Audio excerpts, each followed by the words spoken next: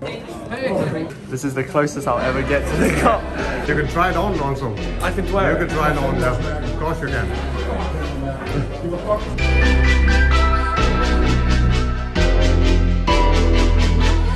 Ryan Little. Right, so we're back in All England after a very, very long time.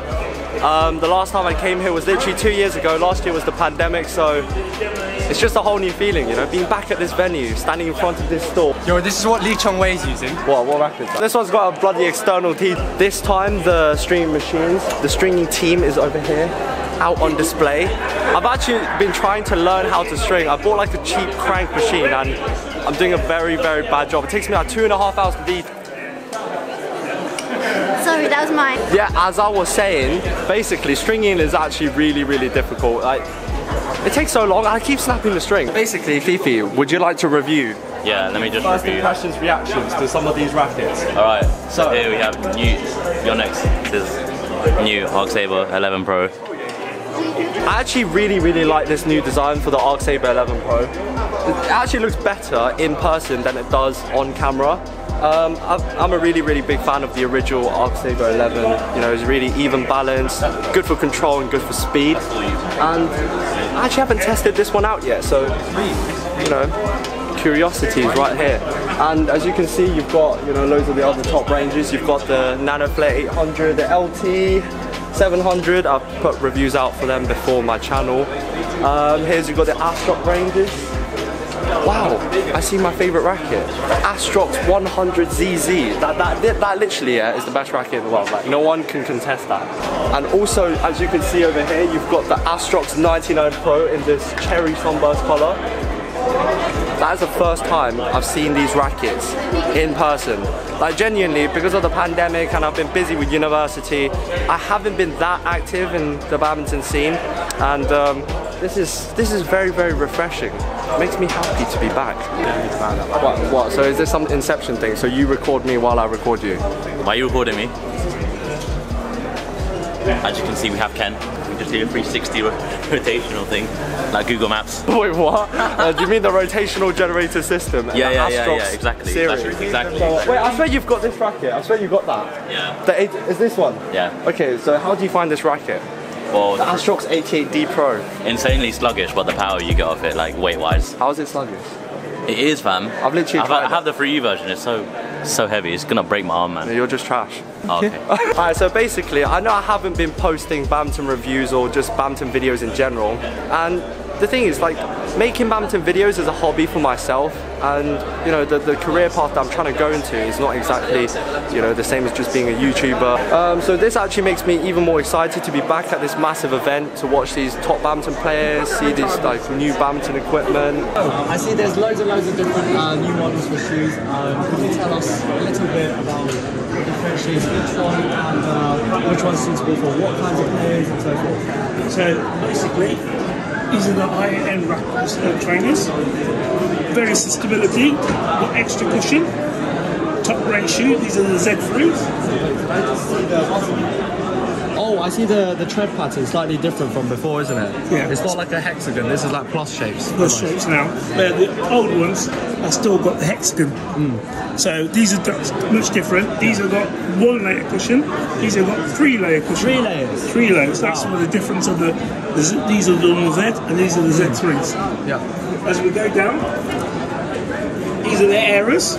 But this is not the standard one. These are called the Error X. You've got the Error Zs, which they haven't got the full cushion on them. They've just got one set of cushion on them. Maybe not many players will be normally wearing these. And then these are the standard. So these are the standard ones, and again, only 1 layer cushion, but they're very good for club standard or not, but no professional player will probably use these. And then obviously we've got the running shoes, which we're displaying today, and they're quite comfortable. I've got a pair on, and the bow system, so you tighten them up, and then that boosts them.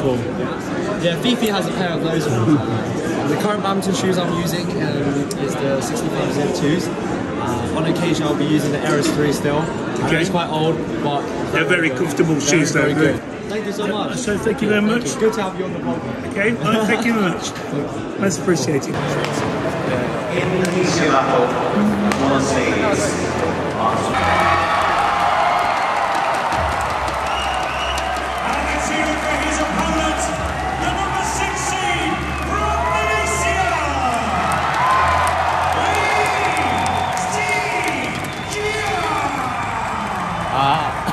When the players enter the stadium, the whole atmosphere is just absolutely buzzing.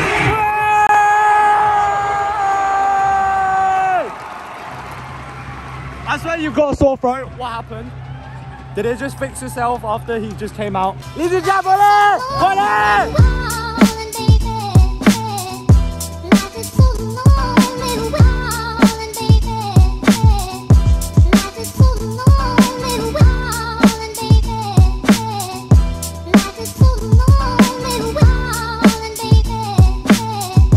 So it's been a very, very long time since I played this challenge. It's been a couple years. So I'm curious, has my reaction time gotten better or worse as I've gotten older? I'm representing Thailand? Yeah. No. You just assumed my race, but I'm representing Thailand. I'm playing later. It's just that I haven't gotten changed yet. But Oh no, probably you should be playing for Indonesia because they are quite good, you know. Indonesia is quite good. Switch countries instantly. Yeah, you can. You can switch to whatever you want. Huge fan of the YouTube. Oh, hello. How you doing? Good. What's your name? Lee. Huge fan, you know. Are you famous on YouTube? No. I'm a full-time YouTuber with 4 subscribers. Yeah, you must make fun of now. No. I'm actually really poor. Okay, so basically, we came up with a very, very smart strategy. So, this is meant to be for one person and to test the reactions. We're going to smoke the leaderboard with this strategy. Just watch. We didn't even beat. What did you beat? Come on! What was our score? You see, this is why we're on the reserve list. Yeah? Are you joking me? We had 4 people and we still lost. Are you joking? Can you stop? You haven't played in years. No. Basically, teamwork is dream work. Yeah, that's not literally like a group effort. All right, let me try by myself. I reckon I can do better. Bro, where is it? Very good. That's not bad. That's better. That's a lot better. Is that actually? Yeah. Oh. Can you just be me? Well, basically, it just goes to show you, I'm like naturally talented. Do you mind writing your name? Top 3 on the leaderboard. Yeah? What's going on? No, you're a guy. So I'm going to be the yeah. What does that mean? It means you just compete me and I'm a girl. Stop it. You shouldn't be that proud of me. Gender inequality instantly resolved. Yeah. Sick. Hello. Let's go photo. Oh my god. Nice. Hello, hi. Good to see you, man. How you doing, man? Hello. Oh, Yeah? Good? Let's see your I don't have. I literally missed one. I'm so sure Brixton something? Brixton Bullies. Oh. Whoa, you're a bully. You're a bully. No, man. Huh? Are you sure? Yeah. Basically. I didn't say him. Where is it? That's me. At the moment, I'm at the Yonex Lounge, which is the exclusive upstairs area. This is a trade room where they showcase all the new products. As you can see here, there's the tennis products. And if we go further down, we can see some stuff about Legends Vision, the foam itself. And over here, you have some food and drinks for people. Right here is a photo board. Looking over into the badminton section, the most exciting part, obviously. We can see some bags, quite a big range of the different styles. You've got some apparel, and wow, you can see a huge Astrox 99 Pro in the white colorway. Wow. I wonder if this has a rotational generator system in it. And I see it's strung with an Aerobite. Well, doesn't really have the Aerobite texture though. Look at the different racks you can see here. You've got the top of the range Astrox rackets. And then you've got some of the older ones, like even the Astrox 77 in a newer colorway. And then you've got the Nanoray range and the Voltric range. All very, very cool. And well, the star of the show, Arc Saber 11 Pro, the newest release. Let's have a closer look at the racket itself. Got to say, in person, it looks miles better than it does on camera. Now on camera, I think the design's okay, but you know, you really got to appreciate the engineering when you have it in hand. Over on this side, you see a bit more tournament apparel. You have the practice and the team apparel, and here's the women's section. And yeah, look, here you've got some strings, some other accessories, all very, very cool. And you've got, you know, the lower ranges like the B series and the junior series with the external T-joints. Lovely. You've got a couple of shoes going on. 65Zs. Yeah, very, very cool experience to be in the Yonex trade room. Every single year they update it with new products, so it's like walking into a whole different place every single time I'm here. Over in this corner, we can see a conference room.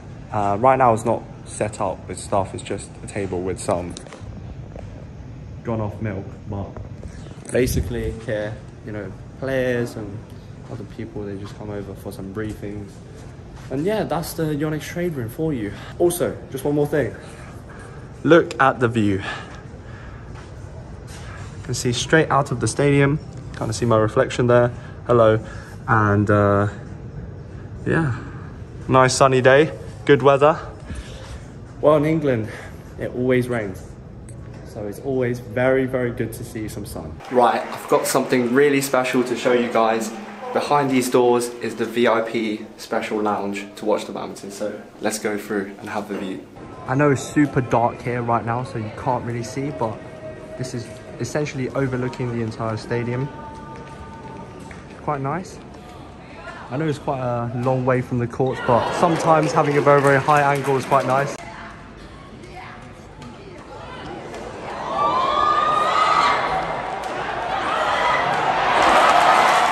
Watching an Indonesian badminton match without Fadlan screaming in the background is just so different. Every single year I'm just too used to it, so it actually feels a bit weird. Right, this is game point.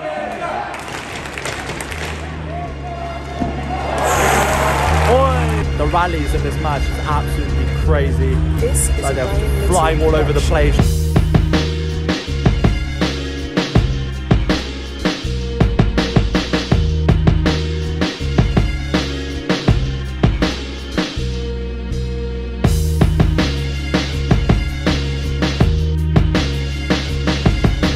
Good morning everyone. So we are back at the All England Arena right in the centre stage. As you can see behind me, this is the finals day court. Everything's being set up at the moment. It's very, very early on in the morning. And it's actually really, really cool to see the behind the scenes, because at the face, you know, front of the actual arena and the event, you just see like the lovely flashing lights, the matches and so forth. But behind the scenes, really like want to emphasize on the efforts, you know, by everyone setting up the arena. There's so much work just to make this event work every single year. Wow, look at this huge camera. That's actually really, really cool. Like every time I watch the sporting events, I'm just shocked at how much zoom these cameras can go for, and so much clarity, and it takes so much skill as well. Think about it, like these athletes are moving around at such speed and they're able to capture it all in motion. And just standing in the middle of this entire arena, just really get a sense of how enormous the stadium is. And when everything's, you know, filled up, or everyone's just in the audience stands, to be able to function at high performance under high pressure, it really takes skill. So as you can see right here, we have the umpire chair. Really, really cool, because normally people don't get this close. But also right here we have where the players put their bags to keep their rackets and so forth during the matches. And if you notice, right next to the court, you can see these tiny little cameras. So looking over this side, you can see that's the area where the players walk out. Wow, what a place, what an absolute place. just really want to emphasize the effort shown by people. Every single year they make the effort to change up the walkout just a little bit to give the event a bit of spice. And you know, this setup is not easy to change it and come up with the ideas, the implementation. Here are the chairs where like the CEOs and directors and high-ranking people normally sit during the games to watch courtside. I did an interview here on one of my previous vlogs talking about the perception of badminton with one of the All England people over here, and the general consensus is that badminton is a very, very underrated sport. You know, it's a very, very fast-paced, high-intensity sport, and yet people still think it's just a garden game or a leisure centre game, and it's just such a shame. That's why I always emphasise to people, well, you just need to have a look at some badminton games and you might think something different. Also, look in here, you see this massive camera crane. Amazing piece of gear. This is actually crazy. So this is actually how they get the really, really cool aerial shots of the stadium. It looks like a drone almost when it's just hovering around. Wow, just looking at these cameras compared to mine. Well, makes mine look like a toy camera. Just getting a closer look at the walkout. Crazy. Whoa. Just testing out some lights, I guess. Very, very cool. Or whoever's doing the lights. Perfect timing. So now just giving you guys a shot from the player's perspective. When they walk out. Just look at the stadium. When you watch the games on TV, you just see such tight angles, you know, focus on the court. When you're in the stadium, you're just in the stands, and it's really, really hard to appreciate like the sheer size, you know, of the stadium. It's crazy. If we take a closer look at this camera, you can see they have a screen where they do the viewfinding. There's so many different controls on this camera. I don't even know what any of them do. My camera is pretty simple, point and shoot pretty much, with some manual controls. This is the finals court. Wow. It feels surreal to be standing here, I can't lie, look. Touching the finals court. Oh. I've got to say though, in terms of like the court material, the usual surfaces that I play on, they're quite slippery. In clubs you usually have like the wooden flooring, which is usually quite dusty for most, you know, lower level. I would like to say lower level, because compared to this kind of stuff, anything is low level. And the rubber courts that we play on is usually quite glossed up because, you know, there's a lot of wear and tear. But here, this rubberized material actually feels quite rough to the touch. That explains why players get a lot of traction, and that's definitely needed for, you know, this kind of level of play. You can't be slipping up on the fundamentals. This is the seat where the service judge basically gauges whether the service of the players match the requirements of the sport. And let's go from this perspective. You can see this, from this glass panel, they have a line. The thing is, by having this kind of gauge with this glass panel, it kind of sets the standard for, you know, what your service should be. Before, the rules were like, oh, you need to be on your lower rib or something like that.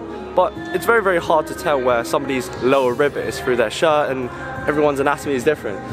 At first, that change was kind of disputed because everyone's different in height, and you know, people get advantages from being taller because simply they're born that way. Just like in many aspects of sport and outside of sport as well, people will have advantages.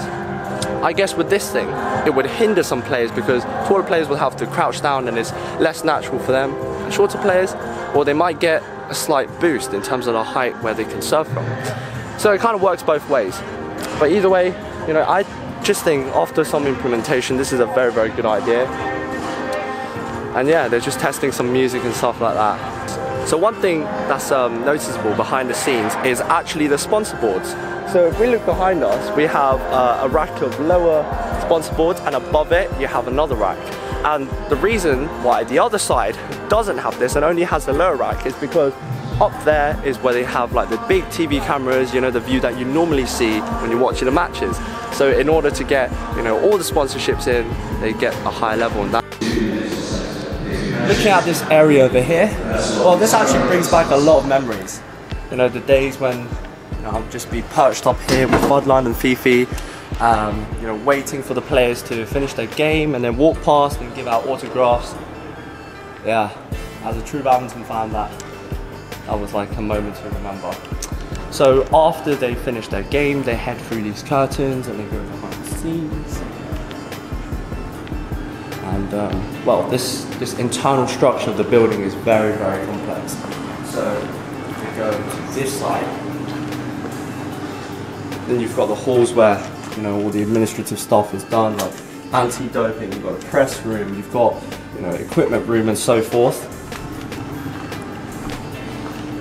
Also, over here, behind these doors, as you can see over there, there's like, I think the doors are locked, but that's another press room.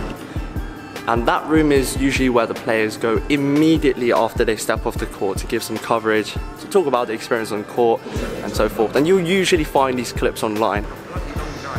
Zooming into the distance, we can also see some you know, control panels for the media tucked away into the corners of the crowd. If we look up even more, over this side, we can see even more, you know, press rooms, media rooms and so forth. This is the Yonex All England Open Badminton Championships 2022 men's singles final.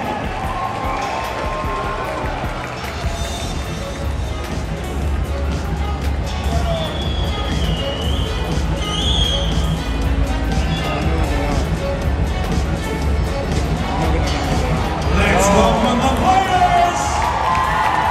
First up, the #1 seed, Viktor Axelsen!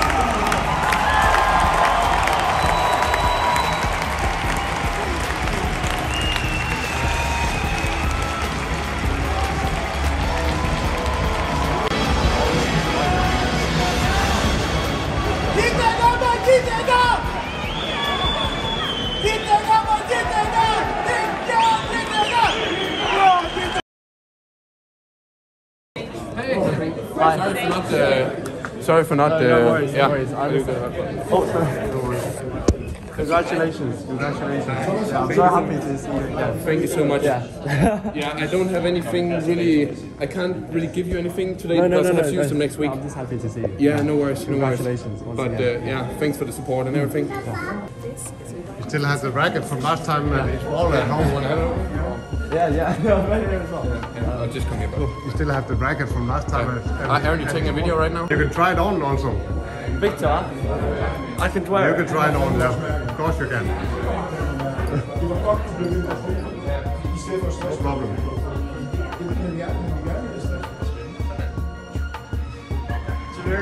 Tillykke! Tak for støtten.